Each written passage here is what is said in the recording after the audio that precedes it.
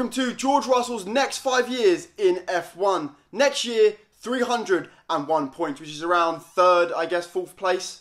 So into his second season at Mercedes then, he's going to get 650. He won every single race with the fastest lap in 15 races. What the hell?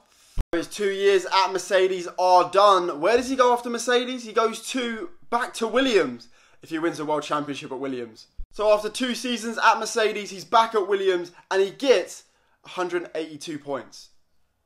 Come on, man. So into his second season at Williams then, he's going to get 243 points. So it's an improvement at least. And then into the final season of this sim, and his final season at Williams, 531 points. He's won the World Championship. That's his second World Championship. Let's go.